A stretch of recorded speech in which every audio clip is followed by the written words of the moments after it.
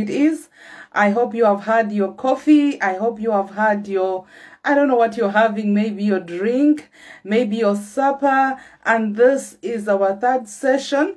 I am Pastor Connie. I am going to be looking at topic 284. As we start, let us begin with the prayer. Father, we thank you. We bless you for this. The Holy Spirit, you are welcome. Come and have your way. Come and take your place, Holy Spirit.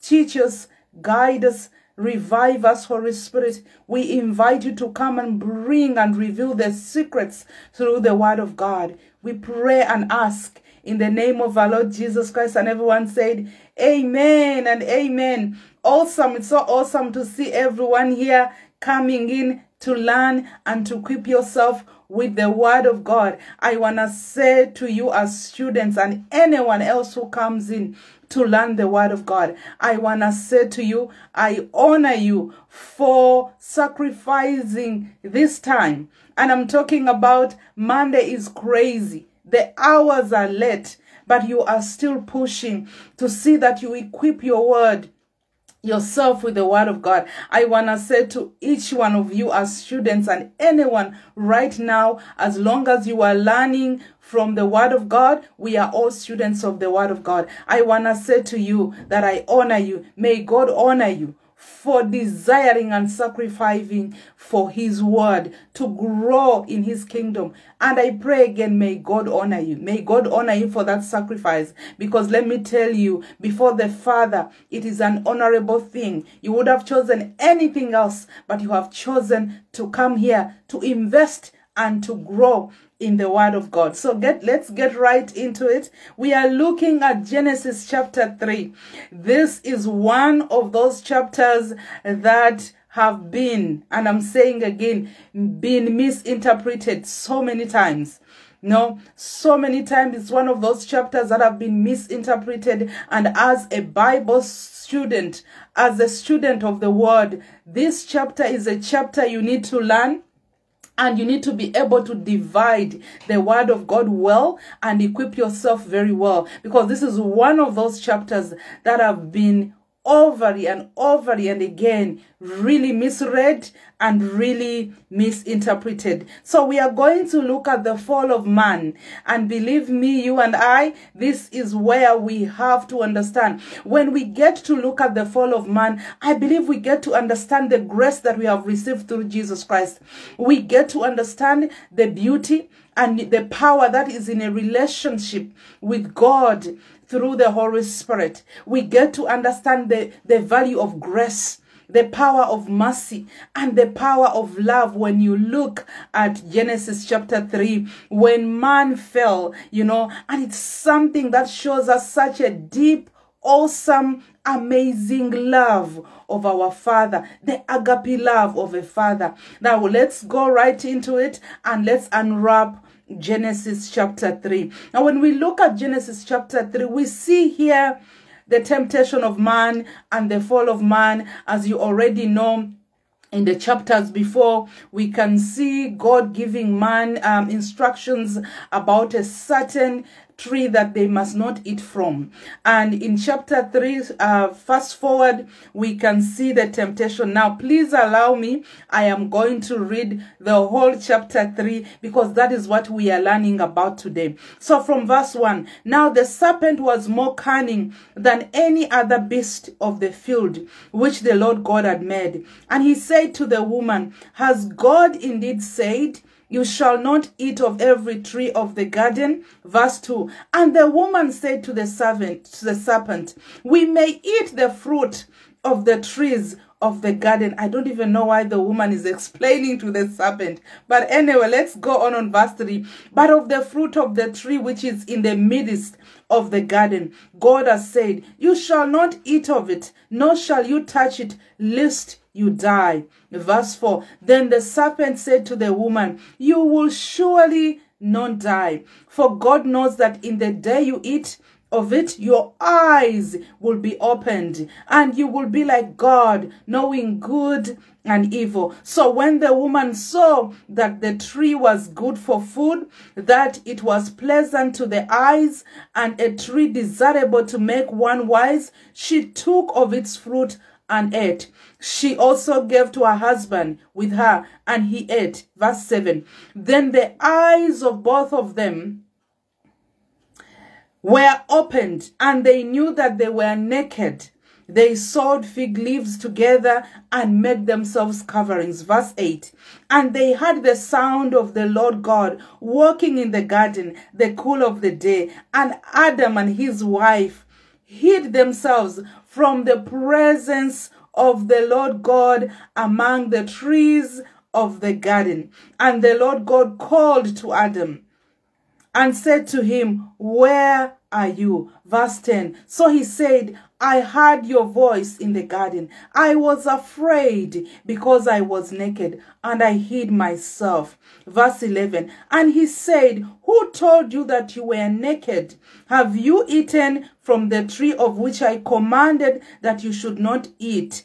Then the man said, the woman whom you gave to me, she gave me of the tree, and I ate. Verse 13. And the Lord God said to the woman, what is this that you have done? And the woman said, the serpent deceived me, and I ate. So the Lord God said to the serpent, because you have done this, you are cursed more than all cattle, and more than every beast of the field. And on your belly shall you go, and you shall eat dust all the days of your lives. And verse 15. And I will put enmity between you and the woman, and between your seed and her seed. You shall bruise her head.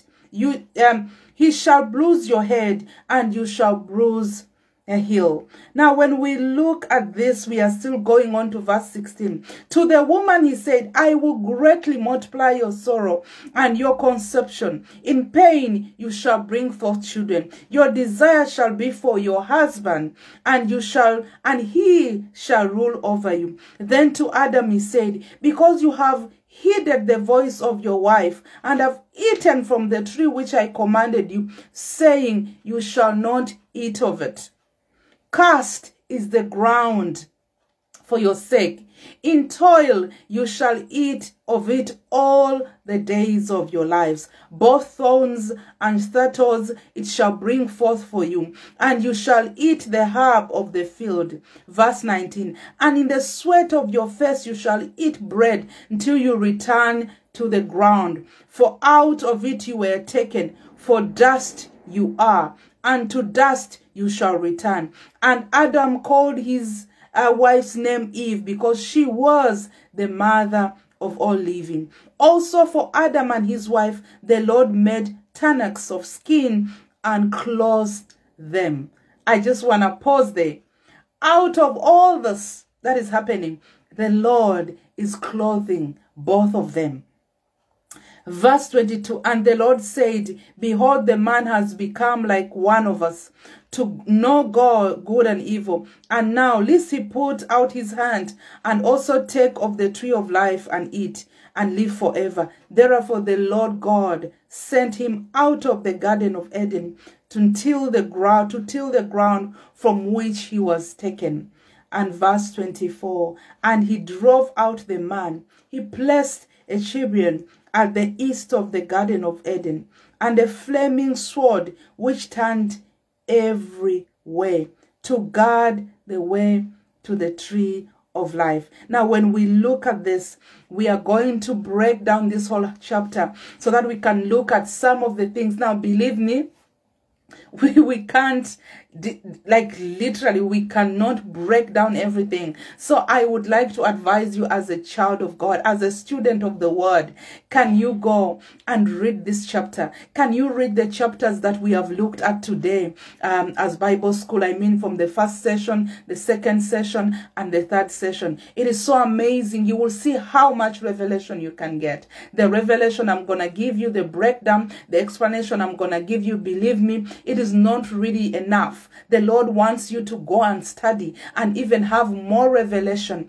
in what he wants to specifically show you regarding Genesis chapter 3. But I am going to break it down. And the first thing we are going to be looking at is the introduction of the serpent the serpent, the cunning serpent that the Bible talks about, we can see him coming. We can see backup scriptures of Revelation chapter 12, verse 8, Revelation chapter 20, verse 12, 2 Corinthians chapter 11, and verse 3. I'm just going to read some. So when we look at Revelation chapter 12, verse 8, but they did not prevail, nor was a place found for them in heaven any longer. Revelation chapter 20, verse 12, and I saw the dead, small and great, standing before God, and books were opened, and another book was opened, which is the book of life.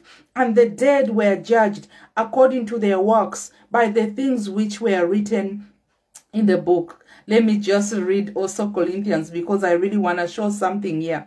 2 Corinthians chapter 11 and verse 3. But I fear lest somehow, as the serpent deceived Eve by his craftiness, so your minds may be corrupted from the simplicity that we find in Christ Jesus. We can see here the serpent did exactly what he did to Jesus.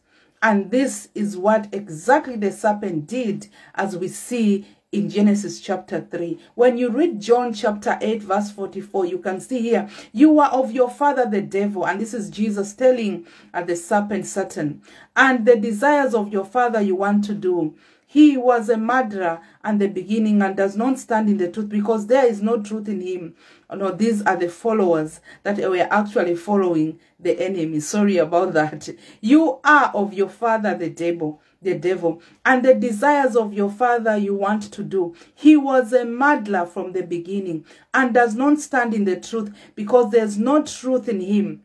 When he speaks a lie, he speaks from his own resources, for he is a liar and the father of it. We can see the serpent did what Jesus said Satan does. He did exactly the same thing that we saw in the beginning. The serpent was found on the earth during that time. And when we look at this, we can see when exactly he was kicked out of heaven. Satan is related to be in between creation and tempting Adam and Eve. The question is, how did the serpent or Satan find, or the devil find himself to be on the earth? When you read Job chapter 1, verse 6 to verse 7 said, now there was a day when the sons of God came to present themselves before the Lord, and Satan also came amongst them. And the Lord said to Satan, from where do you come? So Satan answered the Lord and said, from going to and fro on the earth, from walking back and forth. It indicates that Satan was able to move in between heaven and earth. So it is so important to catch this kind of important indications that the Bible brings out. Satan was actually able to move in between heaven and earth. And we can see here God is asking him where he was coming from. When exactly was Satan actually also kicked out of heaven? Satan is stipulated to be in between creation and tempting Adam and Eve, as we see in chapter 3 of Genesis. Now, when we look at Revelation chapter 12, verse 4, please allow me, I'm going to bring you a lot of scriptures, because for me, I really believe these are one of the chapters that are really, really not well explained and fully not well understood. So many people others have simplified them, brought their own stuff, taught different things. Even books have been written about Genesis chapter 3. And I've seen that some books that are writing about Genesis chapter 3 are actually misrepresenting or misinterpreting Genesis chapter 3. So please allow me. I'm going to be trying to bring out a bit of evidence from the other books of the Bible. When we read Revelation chapter 12, chapter 4, it says, his tail grew a third of the stars of heaven and threw them to the earth. And the dragon stood before the woman who was ready to give birth, to devour her child as soon as it was born. Satan took on the body of the snake. And this is something that we can see here. The Bible talks about the cunning. And what is so amazing is to go back and read that the Bible says the snake was the most cunning of all. We can see here Satan either has used the personality of cunning in the snake, if you want to call it the personality, but he used that character of a cunning of a snake and took on the body of the snake to tempt Adam and Eve, of course Eve, and then later Adam was able to eat. Now some scholars have tried to explain this figuratively, but I would like to say we don't really have proof to why Satan actually chose the body or the figure of a snake. But something that for me I catch out there is that the Bible starts by saying it was the cunning of all, and that can also be something that Satan can use. You know, when you have pride, Satan can use pride, you know, to enter in. When you have bitterness and anger, Satan can use that one area or one door to enter in. But I've taken notice that the Bible starts by saying that it was the snake was the cunning of all. Why did God allow Satan to use the snake? That is another thing the Bible doesn't give us a clear explanation on. Why was the snake the one chosen? The Bible doesn't explain that. Now let's go to the next part. The tree of knowledge of good and evil, as we also see Genesis chapter 2 verse 17. The only tree Adam and Eve were not allowed to eat. Why was this the only tree that Adam and Eve were not allowed to eat? Because when they ate this tree, as it was told by God, they would die. Okay, how would they die? We can see backup scripture from Romans chapter 6 verse 23. For the wages of sin is death, but the gift of God is eternal life in Christ, in our Lord Christ Jesus. We can see here they were going to die because they had sinned and they had disobeyed God and what God had actually told them. They had the ability of choice, which was the free will that God had given them. By eating from the tree, they became aware of sin through disobedience. And we can see James chapter 4 verse 17. Therefore, to him who knows to do good and does not do it, to him it is a sin. And through disobedience, we can see sin coming in. Because remember, they were aware because God had already told them. And they chose by free will to actually eat of this tree. And the only way to be free of sin is only, and God gave us a second way through. God redeemed us. Like God saw that you and I needed redemption. And the only way we have been given, that is the only way, not any other way, is faith through Jesus Christ. You know, we have backup scriptures in Romans chapter 10 verse 9 to verse 10. That if you confess that with your mouth that the Lord Jesus and believe in your heart that God has raised him from the dead, you shall be saved. Verse 10. For with the heart one believes unto righteousness, and with the mouth confession is made unto salvation. The only way in which we can be saved, in which we can be redeemed, is only through Jesus Christ. When the sin came in through Adam and Eve, the only way that God gave us, not any other way. And I'm saying this as I'm here, not Allah, not anyone. The only way we have been given is only through Jesus Christ, not through the saints. Not through any sense. We have just been given according to the word of God, his son Jesus Christ. When we have faith in him, is the only way in which we can be saved again from this disobedience, from the sin and from the fall of man that we see in Genesis chapter 3. The number 3, we can see here the deception of Eve as well as that of Adam, and that is in verse 13. Now, something that you can watch out and see that is so, I was reading, you know, every time I've read this chapter, even now, I think you had me highlight. I don't know why Eve is having a conversation with the snake and trying to explain to the snake the instructions that God has given her. Because the instructions were not given to the snake. They were not given to anyone else. These instructions were given to Adam and to Eve. Now, Eve is trying to explain these instructions to the snake. And what, of course, we know behind it, the enemy or the devil is in there. But I know so many times we fall into traps because we have to explain things to people who actually God has not given these instructions. So many times we sit there and explain things to so many people. Maybe they have not been sent by the enemy. But let me tell you, child of God, they will not understand what you are talking about. If you have been given an instruction by God, not everyone will get to understand it. I don't understand how Eve is seated there trying to explain the instructions that God has given her to God. You know, to the devil, and that is the serpent. And it is so shocking that she's going in such detail.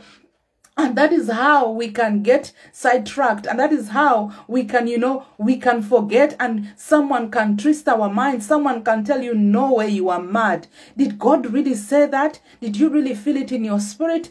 Are you sure that God said it? Because so many times when God speaks to you, he doesn't speak to everyone. He doesn't tell everyone. There are some specific instructions that God will give you specifically as a child of God to obey. And let me tell you something, you can go explain it to a pastor, explain it to a leader. So many times I've done it when God has given me an instruction, and I don't know why, but sometimes I've felt to explain it so that someone maybe can validate what God has told me. And so many times when I explain it, I get to a place of, really? Did God tell me this? Because this sounds crazy, you know. And in the end, I find myself disobeying the voice of the Holy Spirit. And let me tell you what, several times it has come with consequences. Disobeying the voice of God, several times it has come with consequences. You know, and I had to go back and ask the Lord, please forgive me, because I'm trying to get validation from someone else who wasn't there when God was actually giving me these instructions, or the Holy Spirit was giving me these instructions.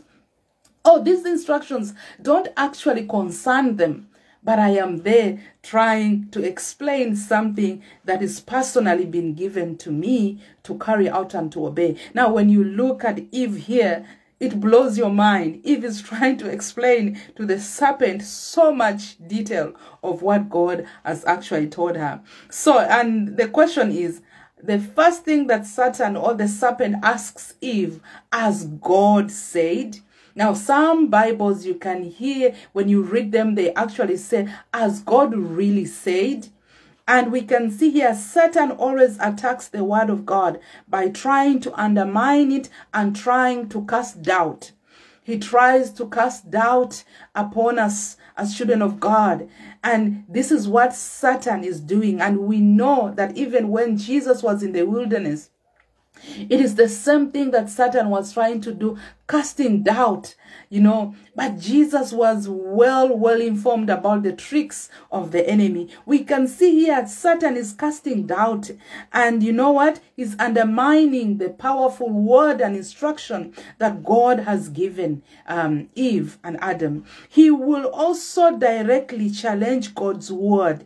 Directly. He doesn't. Satan is not afraid to directly challenge God's word, or even to send someone to directly challenge the word of God that God has actually spoken, or specifically scriptures. He is not afraid to directly challenge you when it comes to the word of God. That is why it is so important, child of God, that you know what? You learn the word of God. You study the word of God. You have this truth in your mind, on your mouth, because the enemy is not afraid to challenge us when it comes to the word of God. And if we are not well informed and we are not well studied in the Word of God, and the Word of God is not in us to guard us, let me tell you something, you might fall off. And the enemy can bring anyone, can bring a false prophet, can bring anyone to challenge. Don't always think the enemy is going to bring someone who is of the world, who is an unbeliever. The enemy can even bring someone who looks like a believer. And that person, let me tell you something, can challenge the Word of God, Scripture, challenge it 100%. Now, you child of God, you have to ground yourself fully in the truth. You have to study your Bible. You have to learn your Bible. And I'm saying again, you have to know the Word of God. And thank God that is what you are doing right now. So we can see in verse 4 and verse 5, he is directly challenging the Word of God. So he can bring doubt. Verse 6, the act of disobedience, we can see the act of disobedience and rebellion against the Word of God. We can see disobedience now actually happening, not just casting doubt, but we can see Eve now disobeying the Word of God. We can see here that there is something that Eve, if you read the scriptures, you can see here that Eve looked again at the fruit and saw that it was pleasant and it was desirable. So it appeals to the lust of the flesh. 1 John chapter 2 verse 16. Now when the enemy was able to undermine the Word of God, and when the enemy was able to cast doubt to Eve, you can see here that Eve actually looks again at this fruit, and now it looks pleasant and it looks desirable. But this same fruit has been in her proximity. It has been around her. But this particular time when the enemy, undermines the Word of God and casts doubt, Eve is looking at it now with a different eye, and he is using the eyes of lust of the flesh. After that, the next thing, which we all know, she eats the fruit. She ate of it, and she didn't end there. She offered it to Adam. That was Adam who was with her. Now remember, even as human beings, let me tell you something. This is something that I know we all know. Whenever you do something, you find yourself drawing others into what you are doing. Whether you are doing something wrong, you find yourself drawing others to do it. If you are doing something right, you find yourself drawing others to do it. Now we can see this picture here when it comes to Eve. Eve doesn't just eat and keep quiet. Eve doesn't just eat and say, you know what, let me leave my husband alone. Eve draws Adam in and gives Adam to eat. We can see here when he offers it to Adam, Adam also eats. Okay? He forgets everything that God told him. All of it is gone. He forgets everything. You know what the serpent did? The serpent just used a door and used the door of Eve. And through Eve, the door was opened. And through that, we can see that this is moving.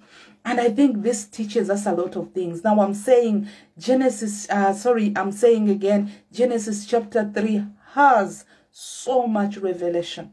So much revelation, and I ask you to make time and read it, and you will find so much revelation that literally relates to so many things around us. And when we see this, when Adam eats, immediately their eyes are opened. Now their eyes are not open to the beauty of God or to the love of God. Their eyes are open to the nakedness. To their nakedness. Now their eyes have been opened. And it takes us back to the truth that God had told them in the beginning when Satan cast the doubt. You know, when I was younger, and I know some of you have been there, I mean, it is still going around like really it wasn't a fruit. It wasn't really, it was just, and over and over I've seen people debating this chapter. But when you read the following verses, one by one, you can see that everything adds up from the beginning. After they both eat, now they see that they are naked. They were naked in every sense. It is not just the outside, but they were naked even in the spiritual. They became naked. The covering of the glory of God on their life, the covering of the presence of God on their life left them because of the disobedience, because of the entrance of sin in their life. And now it doesn't end there. Something that I love the way God plays this out. I love our Father. I love the love of our Father. Our Father doesn't leave them and says, oh, let them, whatever, they have chosen to eat the fruit. But the Father, still the loving Father, confronts their sin. We can see the loving Father telling them the consequences and, giving them the consequences of what they have done. But you know what is also amazing? We can see also the Father is doing that, and it's coming from a place of love. It is coming from a place of love. Something that I know that you saw was that the Father covered them. In the end, he covered them. He did not leave them naked, even after the consequences and laying down the consequences, of what they have done and their disobedience. Still, the Father covers them. He doesn't leave them. And what is also very amazing is that the Father was still able to look for them, and was still calling out to Adam and looking for them. Are you telling me that the Father was not aware of what they had done? He was aware of what they had done. But he is love. And that is what we call agape love. He was able to reach out to them. He did not say, you know what, you have listened to the serpent. Now, whatever comes, it is up to you and all that. But you know what? The Father still calls out to them. And that is one thing that is so amazing about our Father. However far we go and we draw away from him, he is always calling us back. We always hear his voice, just like he was calling Adam and calling them, where are you? Calling them again and saying, where are you, Adam? Where have you gone? Why have you gone away from my presence? Even though the Father knew what they had done, the Father still reached out to both of them in love. So when you look at this, it doesn't look like the Father hated them and was laying down, now you woman, this is what is going to happen. You can see it still being done in love. But the Father is still showing them the consequences of their disobedience and the consequences of their sin. So we can see that, and we can read more in that, James chapter 5, verse 19 to verse 20. Now, the next part is the seed in verse 15. Enmity between the seed of a woman, and we can see this in a prophecy, also prophecies we can see in Matthew chapter 1, verse 22 to verse 23. And we can see in Isaiah chapter 7, verse 14. Therefore, the Lord himself will give you a sign. Behold, the virgin shall conceive and bear a son, and shall call his name Emmanuel. And the seed of the serpent, we can see here that there is a seed now that has come. There's an enmity between the seed of a woman that God is already, and we can see in Isaiah, the Old Testament is already prophesying this seed that is going to come through Jesus Christ. We can see also the woman is going to be able to bring forth a seed, but also the serpent is going to bruise the woman's heel. Bruise the serpent, let's go back.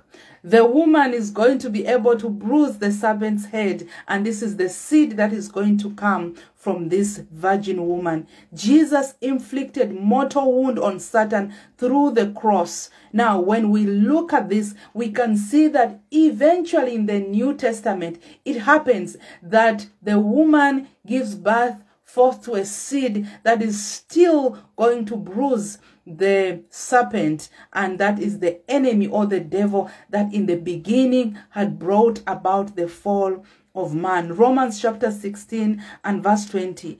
And God of peace will crush Satan under your feet shortly. The grace of our Lord Jesus Christ will be with you. Amen. We can see there Paul talking about this. Now, lastly we look at the consequences of what came after the fall of man. Number one, the curse upon the serpent. There was a curse upon the serpent, and it is written there in verses 14 and 15, "Cast more than all cattle, and this serpent will not walk and will eat of the dust."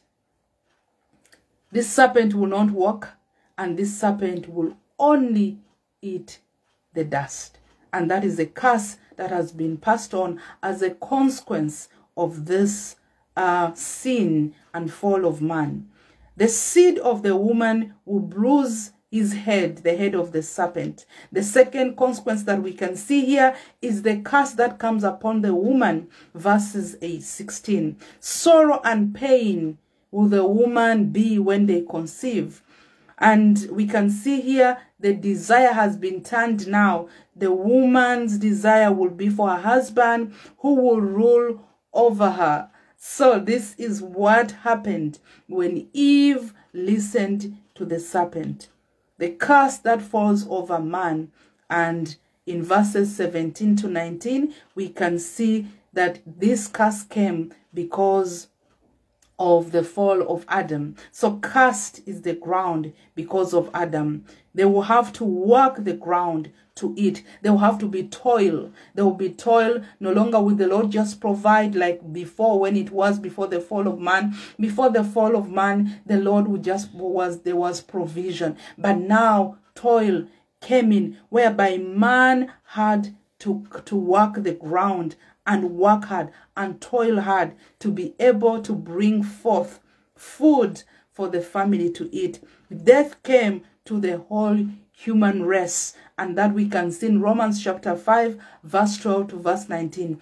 Through the fall of man, the consequence of the fall of man was death coming to the whole human race. The human race was not in the beginning originally supposed to actually die physically, and remember also spiritually. We can see here that God made a plan. There was redemption that God put for this curse, and there has always been redemption. We can see in Galatians chapter 3 and verse 13, Christ has redeemed us from the curse of the law, having become a curse for us. How amazing and awesome is our God. That as this was happening, as all this happened, God had a plan. He already put a plan in place for you and me. That is our amazing, awesome God. I don't even know how to explain, because I can't have words to explain this kind of love. We put ourselves in this position, but God sent his only son to die for us so that we can be redeemed from this curse. And then he carried the curse. He carried this curse, took over the curse so that you and I can be redeemed. So the story does not end badly, everyone. The story ends beautifully. Even though we can see Genesis chapter 3, the fall of man and everything happening, but the story ends beautifully, because in the New Testament we can see Jesus Christ coming and redeeming us from this curse. God clothes Adam and Eve. God sets a children to guard the garden. We can see that God already put things in place, and that is our awesome, loving, merciful, gracious Father that we serve. Gracious Father, we thank you for loving us. We thank you, O God, for your amazing, awesome love that you have for our lives, Almighty Lord.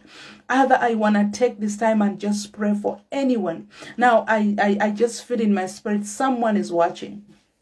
You are watching this and you feel that you have fallen so far away from God.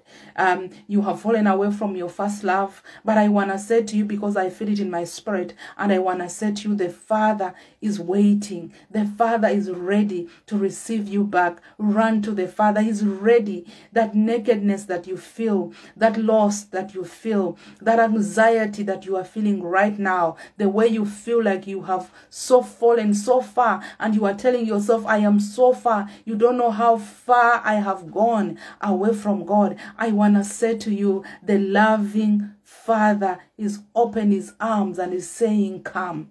Come, I will restore you. Come, I will clothe you. Come, I'll give you peace.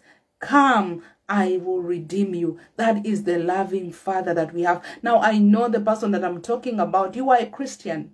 Okay, you are a Christian. You are not a non-believer, but you feel condemned for so many things that you have found yourself entangled in currently. But I am saying to you, the Father is so forgiving. Just ask him to forgive you. Now, let me just quickly pray for you. And I pray that as I lead you in this prayer, you will have the courage to understand that the Father desires to have a relationship back with you how it was in the beginning. Father, I pray for, Father, the person that you have revealed to me. I pray that, mighty King of glory, they will find the courage to return back to you, O God. Father, I pray that they will receive your amazing love. They will see your love and they will receive the love that you have for them. For, Lord, you do not condemn them, Almighty Father. Even though your spirit convicts them, your spirit doesn't condemn them. So, Father, I pray that they will find the courage, oh God, to come back to you. Father, I pray that you, right now as they are listening to me, they will repent, they will turn around, and they will return to your presence, and they will run to your arms, mighty Father. I pray, Holy Spirit, that you will hug that person, that you will cover them, that you will, Holy Spirit, remind them the love of the Father. In the name of our Lord Jesus Christ, we pray. Amen. I want to say to all of us, that is how amazing and loving and gracious and awesome our Father is. You know, we fall, but you can get up and ask for forgiveness. He has given us the blood of Jesus. He has given us Jesus to redeem us, to set us free. Receive it and don't allow the enemy to condemn you. Have a blessed week, everyone. See you again on Monday.